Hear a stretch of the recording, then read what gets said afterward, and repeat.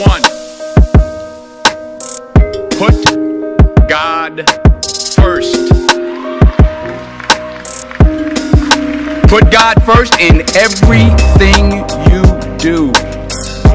Everything that you think you see in me, everything that I've accomplished, everything that you think I have, and I have a few things, everything that I have is by the grace of God. Understand that. It's a gift. 40 years ago, March 27th, 1975, it was 40 years ago, just this past March, I was flunking out of college at a 1.7 grade point average. I hope none of you can relate. At a 1.7 grade point average, I was sitting in my mother's beauty shop. They still call it beauty shop now? They call it, yeah, I was sitting in the beauty parlor. I was sitting in my mother's beauty parlor, and I'm looking in the mirror, and I see behind me this woman under the dryer. And every time she looked up, every time I looked up, she was looking at me. She was looking me in the eye.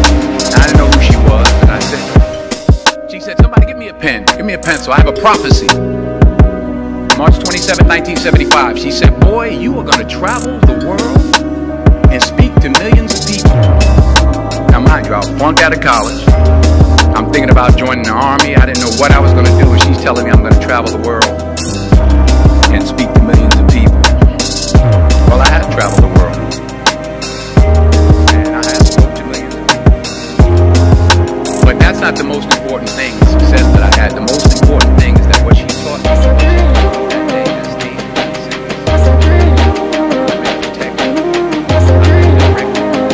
I've been corrected.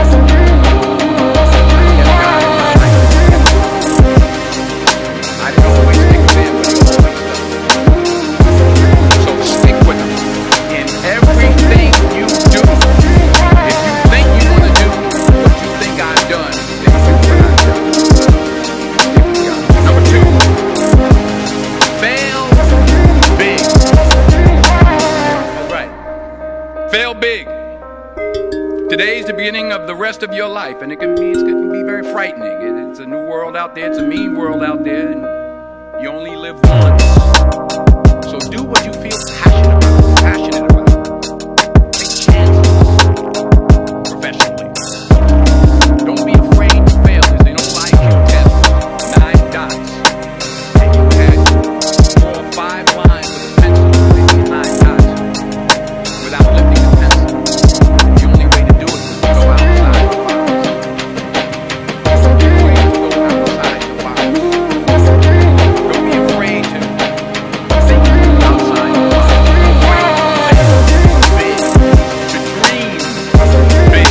But remember, dreams without goals are just dreams, and they ultimately prove disappointment.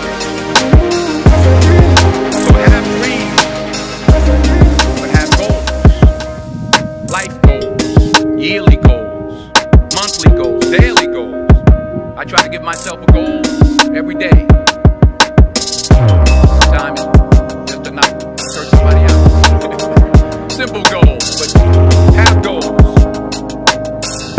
And understand that to achieve these goals, you must apply discipline and consistency. In order to achieve your goals, you must apply discipline, which you've already done, and consistency every day, not just 1, 2 days. You have to work at it. Every day you have to plan. Every day. We're the same. We don't plan to fail. We fail to plan. Hard work works. Working really hard is what successful people do. And in this text tweet work world that you grew up in, remember, just because you're doing a lot more doesn't mean you're getting a lot more done. Remember that. Just because you're doing a lot more doesn't mean you're getting a lot more done. Don't confuse movement with progress. My mother told me, yeah, you've been running plays all the time and never get anywhere.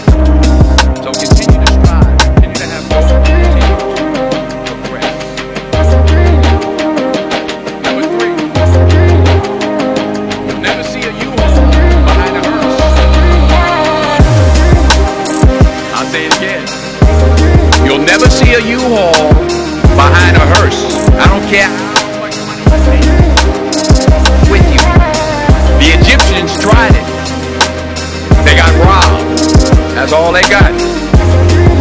You can't take it with you. And it's not how much you have. It's what you do with what you have. We all have different talents. Some of you will be doctors, some lawyers, some scientists, some educators, some nurses, some teachers. Yeah, okay. Some preachers. The most selfish thing you can do in this world is help someone else.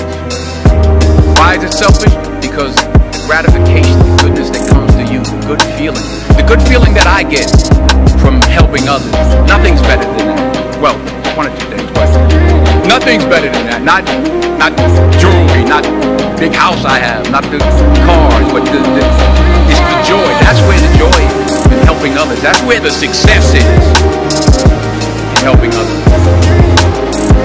Finally, I pray that you put your slippers way under the bed tonight, so that when you wake up in the morning, you have to get on your knees to reach them. And while you're down there, say thank you for grace. Thank you for mercy. Thank you for understanding. Thank you for wisdom. Thank you for parents.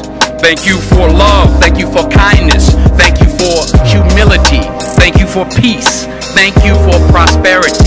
Say thank you in advance for what's already yours. That's how I live my life. That's why I am. One of the reasons why I am today. Say thank you in advance for what is already yours. True desire in the heart for anything good is God's proof to you, sent beforehand to indicate that it's yours already. I'll say it again. True desire in the heart, that itch that you have, whatever it is you want to do, that thing that you want to do to help others and to grow and to make money, that desire, that itch, that's God's proof to you, sent beforehand already to indicate that it's yours. And anything you want good, you can have. So claim it. Work hard to get it. When you get it, reach back. Pull someone else up. Each one, teach one. Don't just aspire to make a living.